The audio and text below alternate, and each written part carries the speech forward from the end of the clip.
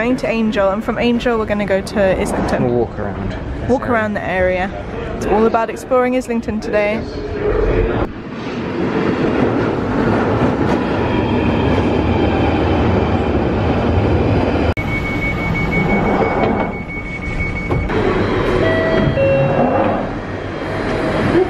So we've made it to Angel. We're exploring Islington today. I think I said that when we were on the tube, but in case you couldn't hear me, we are exploring Islington. Islington is another spot in London that's very up and coming. It's got really cool like niche one-off shops. I think it also has some chains, but the one-off shops in Islington are meant to be incredible. I've been hearing such good things, so I'm really excited to explore.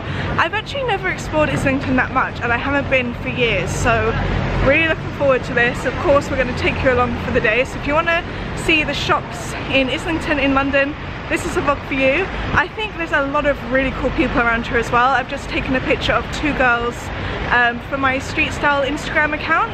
So if you didn't know, I also do street style photography. I think we're going to see a lot of people today who I can take their picture. And yeah, those pictures will be up on Scene on the Street soon. So if you want to follow that Scene on the Street street style photography account, I'll link it in the description box below as well. It's so cute around here. Look how this bike is tied up to this flower bed. That's really cute. I'm actually in the market for a bike at the moment. I really like this one. Have to keep hunting. How cool is Alan's outfit today?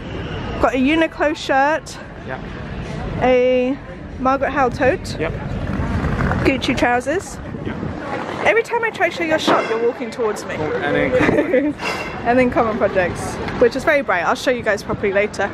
But the way these trousers flow is just beautiful. Oh, look at that.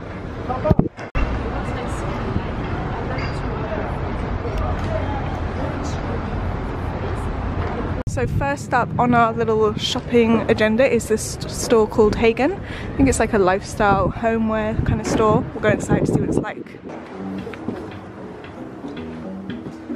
Hi. This is really cute. Such a cute selection of books. Look at these ones. 500 Hidden Secrets of London. This looks like a really good book. This one's really pretty as well. These are great coffee table books.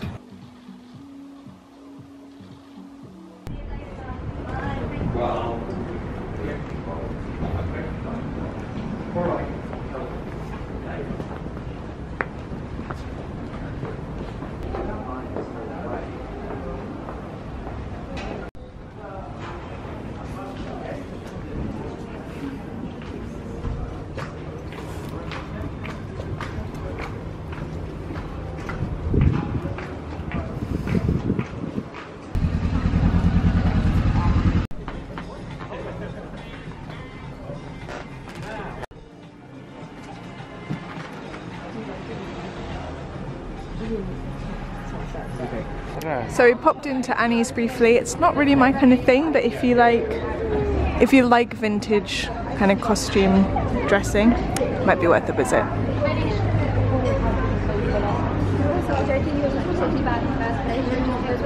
Yeah, this underwear shop is so sweet. It looks so nice in there. Like everything's laid out really nicely.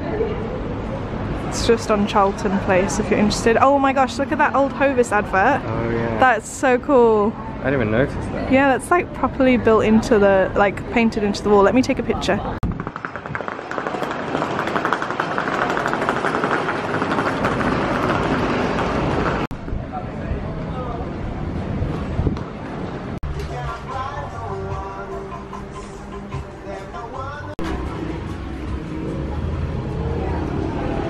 That Byron's so cool. Yeah. This really does feel like old London, doesn't it? Just with newer shops in it. This is such a good area to come and explore. We've been here for maybe half an hour now and I just love it. I don't know why I haven't come here sooner. Especially there's so many parts of London, sometimes we go to the same places that we know we like, but exploring London is just a must. It's so nice around here. I was going to say cute, but Alan said I've been using that word a lot today. It's the word of the day. I need a new word of the day. I just really like it here.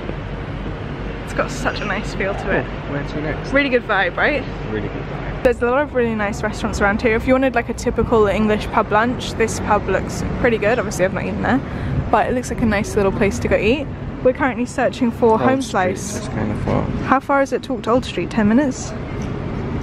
Homeslice pizza is one of the best pizzas. If we don't make it to Homeslice, we might go to Franco Manca, but we're looking to just grab a pizza and go. But seriously guys, Homeslice is where it's at, and it's on Old Street. Oh, it's so good. Okay, I know I said Homeslice is the best, but these offer different things. I always forget how good Franco Manca is. The dough melts in your mouth. It's like Milanese pizza, where the dough is salty and soft and it just dissolves. It's incredible.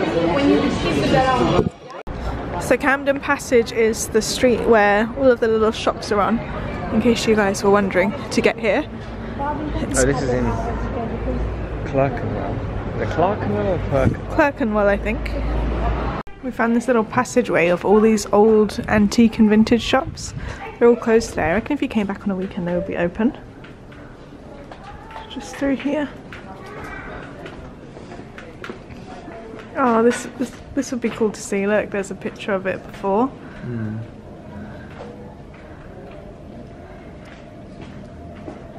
I'm gonna pop into this place, Smug. It's actually really cool because it's got like the old shop writing on the top of it, and then they've just put their logo on the window. I like that they're keeping the original of the shop alive. Yeah.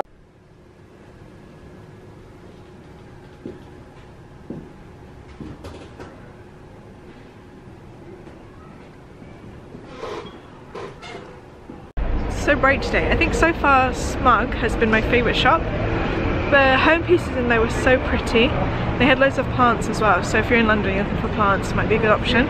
I was really tempted to get a plant, but from buying plants now I kind of know that the cheapest place to get them is Homebase, so I have to just keep an eye out there, but definitely want to expand my plant collection. But they had some really good ones in there. They had a rubber plant, which is one that we've already got at home, and they had some quite small rubber plants, so it would be easy for you to transport it around and then just put it in a pot when you get home.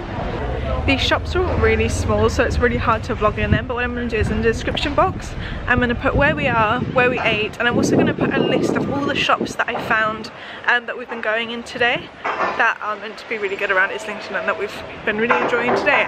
We're now going to Mary's Living and Giving shop, which is a little bit of a walk away, only like 3 or 4 minutes, it's not too far. But the great thing about Mary's Living and Giving is a charity shop that's in a few different boroughs in London, and Mary basically set up these shops so that it will have kind of high-end, like a mix of high-end and high street. I'm on a main road now, so it's going to be loud, but it's got a mix of high-end and high street clothes, and all the money goes to charity, which is great. So sometimes you can find really good pieces in there. I've seen Dior trousers in there before.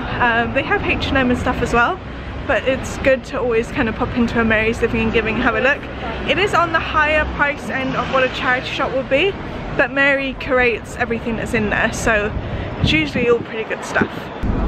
I read about this online actually. This is the screen. It's a really old cinema. I love the shape of it. It looks so retro.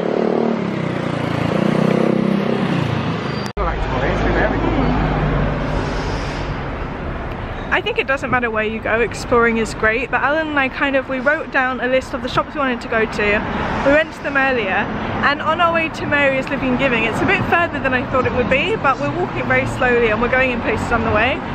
It's so fun exploring new places, and I think for me I always feel that need to travel, but actually there's so many places in London that I can explore, so this is just really nice. And also for me, I find I get so much creative inspiration from going out on the streets and seeing new people, new places, new surroundings. I'm definitely getting that today. It's the perfect weather for it as well. We've been so lucky with the weather today, and it's just generally just a really nice feeling in the area. This is a place definitely worth coming to visit. It's like, it doesn't matter what street we go down, it just looks like London, and I'm definitely getting those London loving feelings today for sure. Oh, it's got quite a while. Can you guys see? That's what it would have been like in there.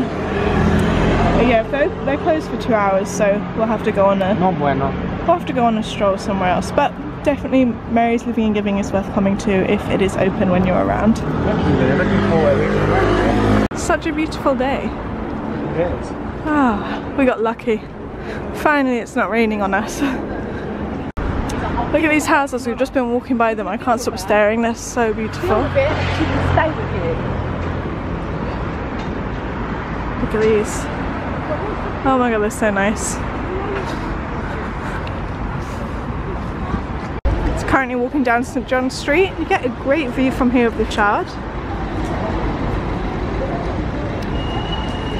Check that out, that is a good view. Come on. Since I last updated you guys, which was a little while ago now, Alan and I are basically trying to find a magazine shop that he has heard about. He's heard it's really good and we've never been before, so we're making our way there, realised we're going the wrong way, and then as we turn around to come back the right way, some people asked us for directions, so we had a look on our map, sent them on their way, then we ended up having to chase them down the street because we realised we sent them the wrong way. So I don't know, if you see us out and about, ask for directions by all means, but maybe we definitely learned now we should always double check them, because that was a bit awkward. Thing is, we could have just been like oopsie and then let them keep going, but I felt too bad, so I had to chase after them. Oh god. But they appreciated us telling them, but it was just very awkward. I should try and hold the camera like this more often. Alan, look at this. Because it's loud, I always hold the camera like this, but I should do it like this, so you can see so much more of the street. Speaking of the street, this is pretty.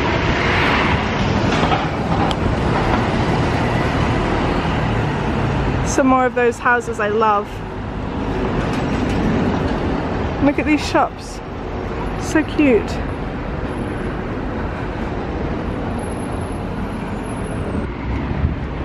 Something to mention in case you are planning a trip to London, we have a problem at the moment of people on bikes and mopeds stealing phones, even cameras, so I'm holding my camera tight at the moment and just being aware of my surroundings, but you don't need to be afraid, but it's just something to bear in mind if you're coming to London. Really be aware of your surroundings and your belongings as well. What's this shop? Made in Little France. Oh, this is like a beer shop. Oh, this is cool. There's another shop here. We're on, is it St George's Road still? And this one is called Dress for Less London. They have a website, london.com. Looks like a second-hand designer store. Take a look inside.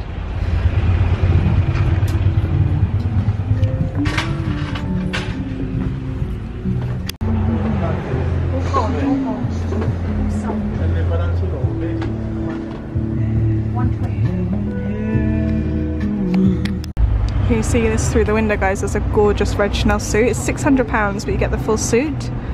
Very expensive, but absolutely stunning. I would definitely pop back in there again. They had a great selection of second-hand designer clothes. It's like a consignment store. They had, I feel like I got a hair stuck on my nose, but they had Alexander McQueen, Vivienne Westwood, Chanel, Gucci. What else did they have? Chloe. So lots of options. They had loads of shoes in there as well, Gucci shoes, vintage and new. So it's definitely a good place to go into. We found the magazine shop. This is it, Mag Culture. Looks really good. Oh, this selection is so good. This might be the best magazine shop we've been in London. I think because it's specific for magazines. But there's 99% lifestyle again. It's cool to see it popping up all over. This is good.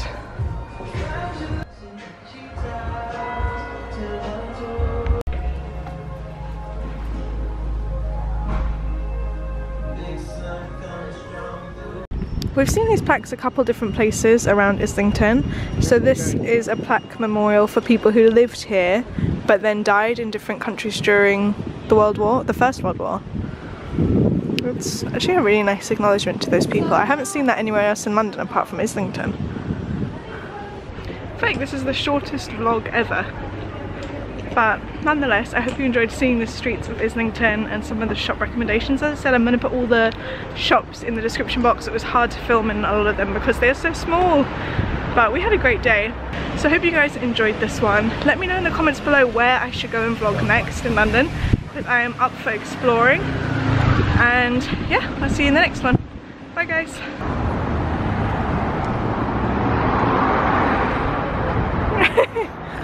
Try trying to show you St Paul's and Alan's getting in the shop.